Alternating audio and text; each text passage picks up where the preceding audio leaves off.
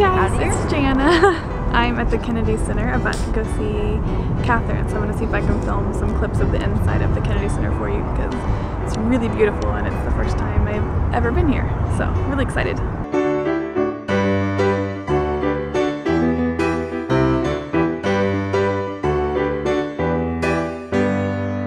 I am back from the performance and I'm in my pajamas and getting comfy, but just wanted to let you guys know that it went really well. I know that she's known for her artistry, so I now completely get that. I think that she's just so expressive with her dancing, and particularly the balcony scene in Romeo and Juliet. I mean, that was just like, it was so beautiful. She showed some videos of her from growing up and then at New York City Ballet. Yeah, it was just a really good performance. I'm really glad that I came, and if you guys get the chance to see her perform, definitely do it.